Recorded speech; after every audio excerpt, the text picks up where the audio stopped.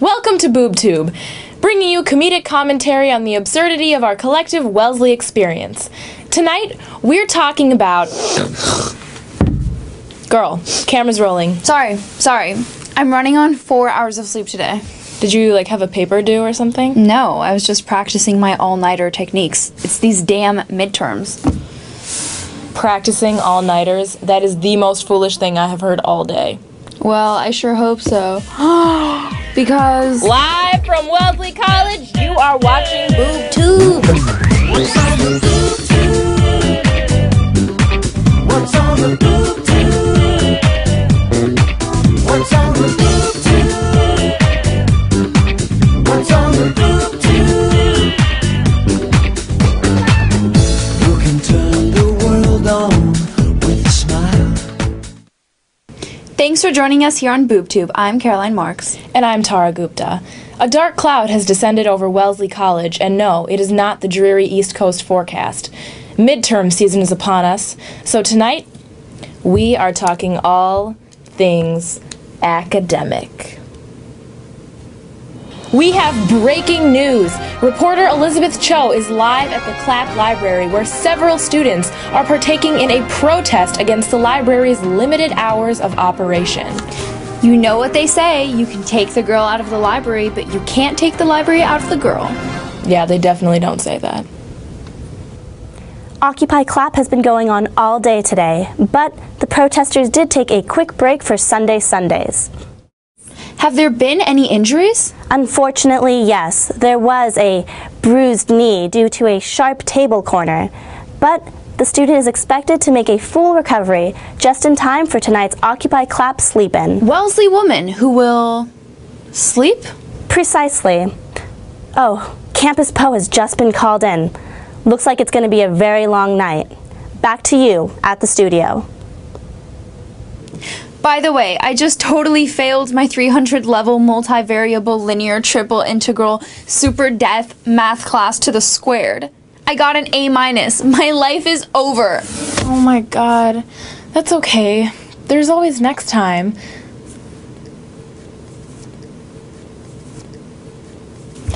In other news, Wellesley custodial staff are experiencing healthcare and pay cuts, which makes this journalist wonder whether our stressful lives here at Wellesley, with A-, Steinbeck, grapefruit and s'more endowments, and a college campus with far too many hills, is really the worst thing that could be happening to us right now.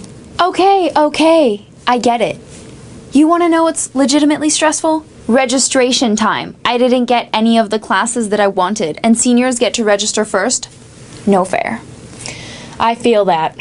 Well, Wellesley freshies every year struggle to go the distance to get the best schedule possible. While seniors roll out of their bed 5 minutes before registration, sprinkle a little fairy dust, and soar to success.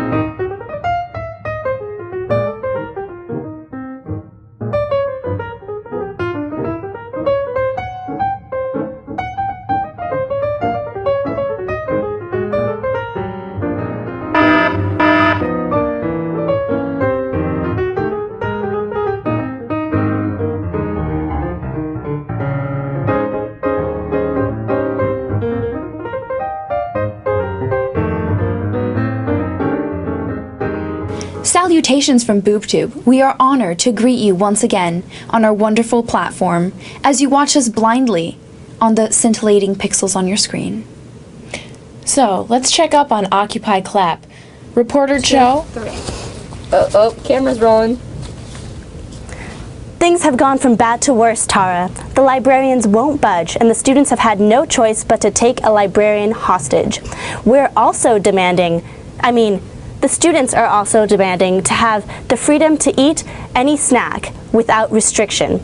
If their demands aren't met, they will, and I quote, read Homer's Iliad in original Greek until the librarian dies of boredom. And how has Campus Po responded? Actually, pretty nice. They brought pizza over. Hang in there, Cho. Hang in there? Are you kidding? She's out there with Campus Po eating pizza. What's next? Joining in on the sleeping and singing Kumbaya? Wellesley College is renowned for its top-notch art history department. So much so that Mona Lisa's smile was created as an homage for all of Wellesley to adore. It's an inspiring movie about the early emergence of feminism and female individuality here at Wellesley. No way! Mona Lisa's Smile was a diplomatically safe film about the falsely nostalgic 1950s. All those elitist Wendy Wellesleys found a mommy figure in Julia Roberts, playing Katherine Watson, who was a nonconformist, bohemian rebel chick. Can you imagine talking about boys and marriage with any of your professors now? Today, we're exploring the feminist art movement, from the 1960s to modern day. That's not on the syllabus. No, it's not. I thought I'd test you and see whether you were actually listening to me or just writing down everything I say. We are living in very conservative times, where less than 5% of the Met's modern art section are female, yet 85% of nude portraits there are women. Times when half our country doesn't believe in equal pay for women and wants to suppress reproductive rights and sexual liberation. I have all the sexual liberation I want right here at Wellesley. You would, Giselle. You would. Now, in this first picture, can anyone tell me? Yes? Judith Beheading Holofernes by Artemisia Gentileschi, 1612, Italy. Okay, next.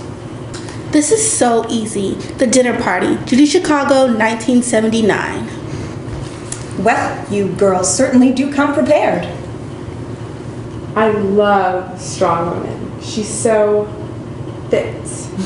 Give it a rest, Giselle. You were thinking it. Look at this one.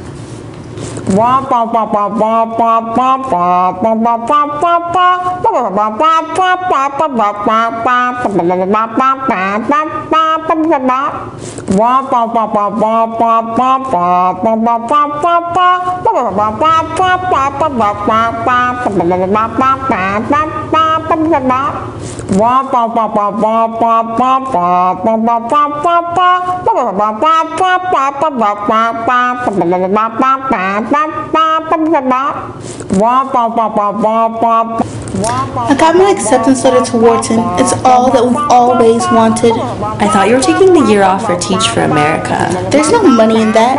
I'm accepting the role I was born to fill. First CEO of... Are you still thinking about moving to New Guinea? Betty, we can either do what Wellesley wants us to do and conform, Or no, be ourselves.